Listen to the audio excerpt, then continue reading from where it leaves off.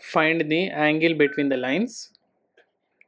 Vector r is equal to 2i minus 5j plus k plus lambda times of 3i plus 2j plus 6k, and r is equal to 7i minus 6, that is 0j minus 6k plus mu times of I plus 2j plus 2k.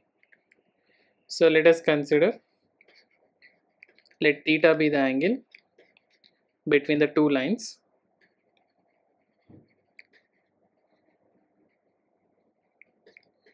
Between the two given lines.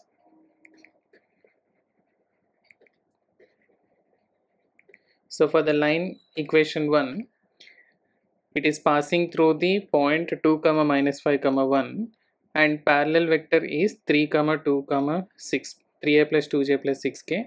So we can say the direction ratios of the first line are 3, 2, 6, and for the second line the direction ratios are, it is passing through the point 7, 0, minus 6 and having parallel vector, that is I plus 2j plus k. So direction ratios of the second line are 1, 2, 2. So if theta is the angle between the two lines, then if a1, b1, c1 and a2, b2, c2 are direction ratios of two lines,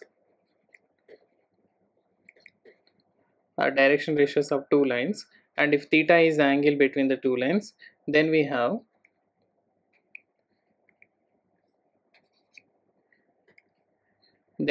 cos theta is equal to a1 a2 plus b1 b2 plus c1 c2 upon root of a1 square plus b1 square plus c1 square into again the root of a2 square plus b2 square plus c2 square. So we have cos theta is equal to, so here we can consider a1 a2 a3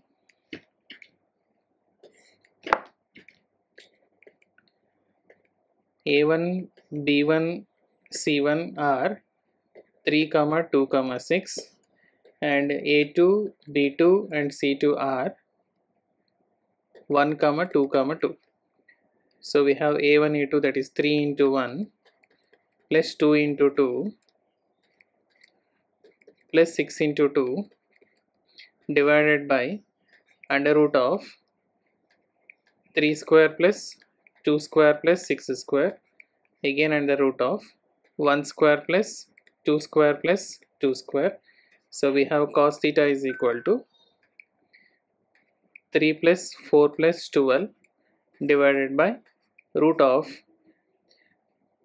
36 plus 4 40 plus 9 49 into again the root of 4 plus 4 8 8 plus 1 9, so which is equal to 19 divided by root of 49 is 7 and root of 9 is 3, so which is 19 divided by 21. Therefore, since cos theta is equal to 19 by 21, so which implies theta is equal to cos inverse of 19 by 21. So we can conclude that the angle between the two given lines is cos inverse of 19 by 21.